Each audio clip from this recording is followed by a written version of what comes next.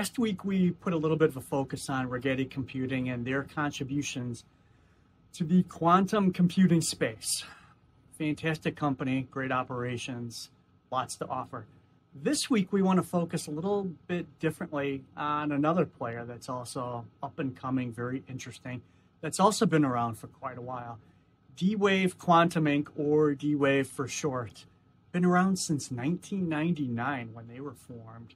And went public via a SPAC vehicle in July of 2023. So not a long life of trading on the markets, but it's out there, and it's been a roller coaster for D-Wave as well. You could have gotten this company, purchased it for just under $1 a share just back in October, and now it's rocketed immensely at over $2.70 a share. So a lot of volatility. But it's also generating a lot of interest in the space. And why? Because D-Wave is another leader and developer of quantum computing systems, software, and services. D-Wave focuses probably more on the traditional annealing method or the classical computing method to solve and work through problems. And they focus more on applications, which the customer will then use on their cloud-based type systems to access their computers. So a little bit different from Rigetti in that perspective as well, but yet compelling enough because there's not one size fits all for the next wave of computing or supercomputing that's coming our way. And we don't know where the market's going to end up. So what else is going on with D-Wave? They also caught fire this month.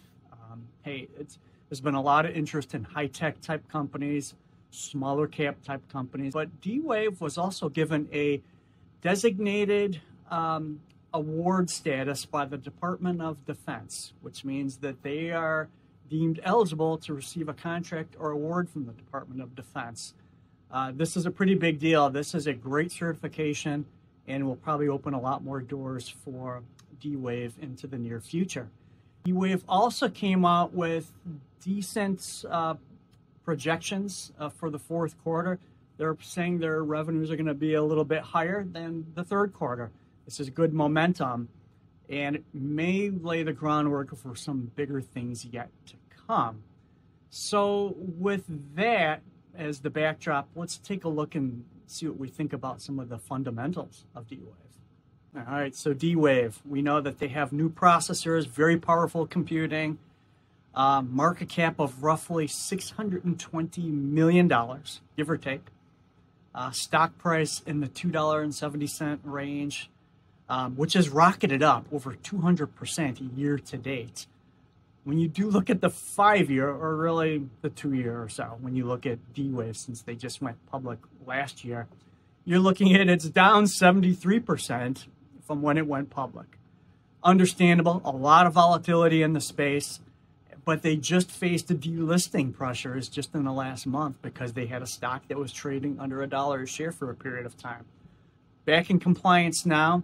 So how's the cash look? Well, they're showing $29 million of cash on the books as of the last close of business. They have some debt, but they also have an ATM or an at-the-market facility that's available for them. And they do have $79 million available on their at-the-market cost. That just means that at management's or the board's discretion, they can tap this at-the-market vehicle and sell shares. I would expect that D-Wave will sell some shares in the near future to bolster their financial position. Revenue and growth of revenue, about 6.5 million year to date. It's up, roughly 10%. But there could be a lot more to come on that, as there could be a shift that's starting to happen now with stronger, more powerful, faster computing needs to solve those complex problems. So revenue growth, it's a snowball, right? It starts off small and it gets bigger and bigger. Let's see what happens with that story. They also have an equity line of credits. I believe it's tapped at another $49 million available. So it appears that they have room to run and to keep themselves well-funded until they develop that customer base and more and bigger things to come. I guess when you sum it all up, the future of computing is looking more and more quantum-based. D-Wave has a little bit of a different perspective on it, more cloud-based and more applications for solving those problems versus, say, a Rigetti, which is installable and at a customer's location. The long-term tangible addressable market or total addressable market is huge. It's smaller now, but it's going to become massive. Projected, at 100 to 150 billion dollars over the next 10 years.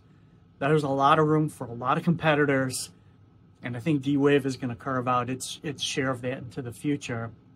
Remember, this is a very volatile stock, a very volatile industry. It's so small and it's just at the onset of being developed. So if you invest now, you're going to feel a bit like you're a kind of an angel investor or a private equity investor, and you're getting in at the ground floor, which is kind of exactly why I'm doing it, to have just a little bit of a piece of the future in your hand today. So that's one man's opinion. Let me know your thoughts if you're into D-Wave, or if you're thinking about getting into D-Wave and still are questioning it. I find it intriguing, exciting, and it's at the onset of something much bigger to develop. Hope that helps you. We'll talk again soon.